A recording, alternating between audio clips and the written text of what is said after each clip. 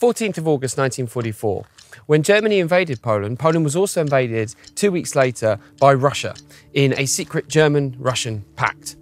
Now, because Poland had been attacked from both sides, it was too difficult to defend, and after weeks of heroic fighting, eventually the Polish army collapsed.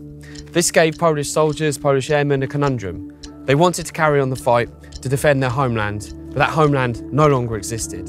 So they made it work out any way they could to get first to France and then to the UK to continue the fight.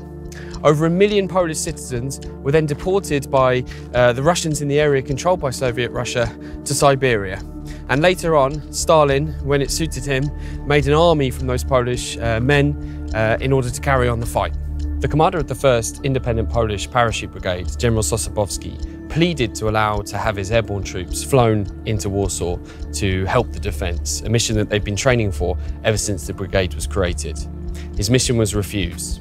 The troops would later on be used in the failed Operation Market Garden later on in 1944. And they, like all the civilians and other soldiers of Poland who were exiles from their homeland, had to listen to the news and radio reports as their capital went up in flames. Trying to understand the values that the people who fought in the Warsaw Rising were living up to can be quite hard for a modern generation.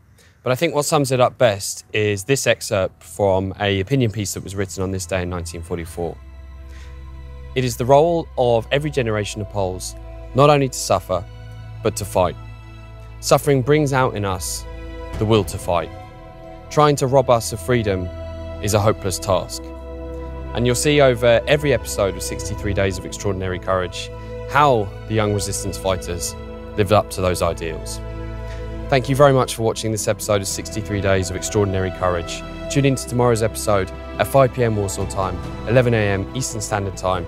Don't forget to share this film and write your view underneath using the hashtag 63days.